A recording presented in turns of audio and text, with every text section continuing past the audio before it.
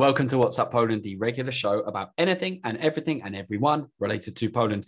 Now, this is the story. It's actually an American story. It's a story about American politics, but it's a Poland story wrapped within a Poland story, wrapped within a Poland story, because this is all about President Joe Biden's nomination for US ambassador to the Republic of Poland, who happens to be a very American sounding fella called Mark Brzezinski.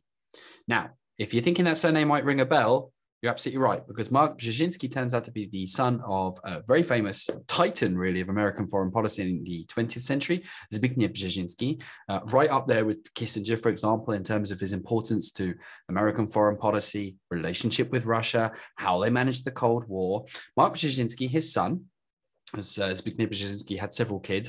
One of them is Mika Brzezinski, who's, I think, at MSNBC, something like an American reporter, quite famous in the US, had a number of kids. Mark Brzezinski is another high flyer from a family of high flyers, and he's going to be the American ambassador to Poland. So many people remember former Miss Mosbacher, Georgette Mosbacher, quite a colorful character. Mr.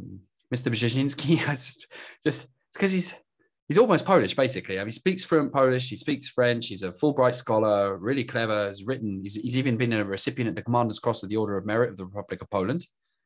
Hands up if you want to get one of those. Sounds awesome. Bet there's a lovely meal attached to it too. He's going to be the American ambassador to Poland. And I wonder, because I wondered to myself, if my dad was, so if I spoke the language of the country I was going to, say country X, and my dad was from country X, and I identified in a cultural and emotional way with country X, wouldn't it make me quite hard to represent my country in country X when I was ambassador there? You know, if you get to a point where you kind of need to, you know, when they summon the ambassador for the old, when something goes wrong, which does happen, even between great friends like America and Poland, any other international partner, you'd have one foot in both camps. So I have to say one thing. I'm not sure President Biden has elected Mr. Brzezinski because he's counting on someone who's not going to be pro-Poland. But let's not complain, because out of all the potential options, I have to say, probably from a Polish point of view, this is the absolute best possible news.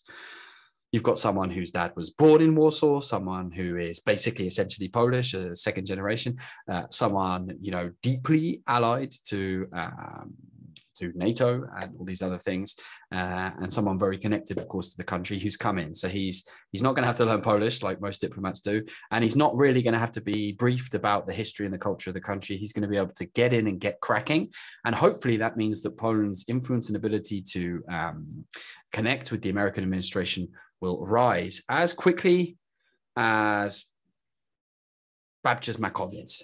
Actually, it doesn't rise very much. I'm thinking of a metaphor now about a Polish food that rises, and I'm struggling to come with something. Let's just say rises like your appetite when a bowl of żurek is put in front of you. Ambassador, Szanowny Ambassador, witam serdecznie. Now, I want to just say about one thing. This video will be on YouTube and may well be watched by Americans. So first of all, we're very happy that Mark, you're lending him to us, but we must do some work on your Polish pronunciation. I don't think it's too much to ask, given how many people from Poland have come to your country, for you to learn just a little bit more pronunciation. I spent some time researching this story, listening to MSNBC and other reporters kind of butcher. You know, if you were to take a meat joint, and instead of nibbling at it, you just smash it on the table like this, bang, bang, bang, and pieces flying everywhere. That's how my ears feel listening to those people try and pronounce Zbigniew Brzezinski.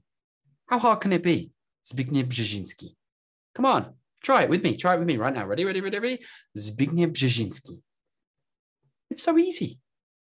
So please, no more. I can't even do it. My mouth I'm not able to form. It needs to change. It must stop.